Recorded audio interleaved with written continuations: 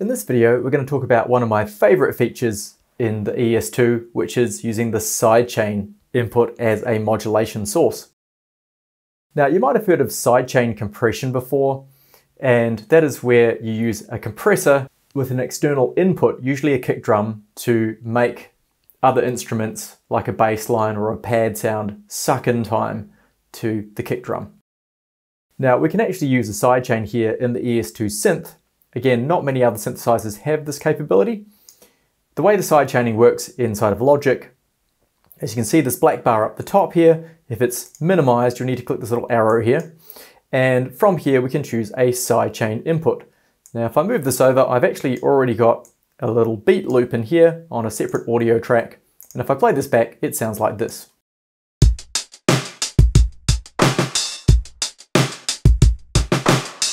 Okay, now I actually don't want to hear the beat, so I'm going to mute the beat.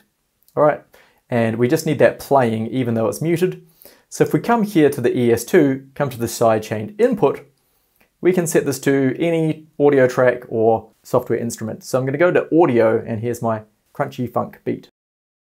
So now we're sending this audio track, and it could be anything you want, into the ES2. Now it's not going to do anything on its own because we need to set up a routing. So if I come here, let's actually choose the target as being both of the cutoff frequency, so cutoff 1 and 2. And for the source, I'm going to choose the sidechain. Let's crank this all the way up for now. And I might actually just use filter number 2. So I'll move this over all the way to the right here in the filter section. I'll set this to maybe 24 dB and fat. If I play a chord, let's have a listen. Now I do need this to be playing back.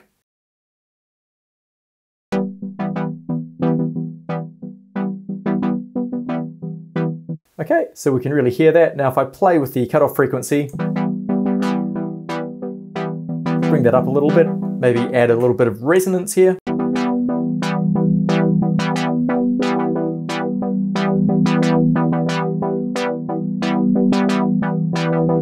Let's set up filter number 1 here as a high pass filter, add a little bit of resonance.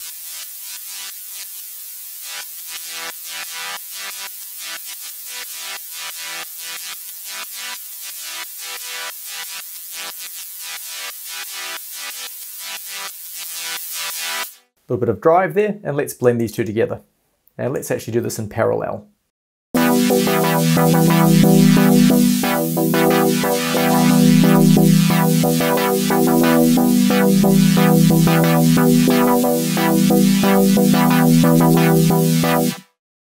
So we can hear that the sidechain signal is moving the cutoff frequency of filters 1 and 2.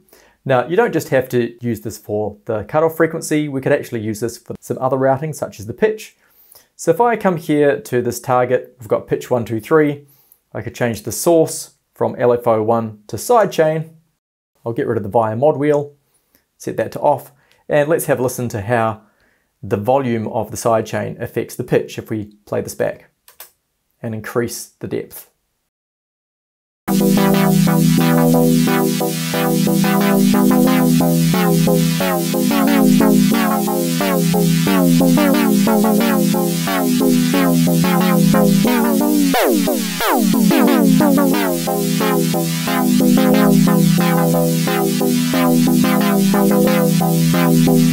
So there's a lot of fun to be had using this sidechain modulation source.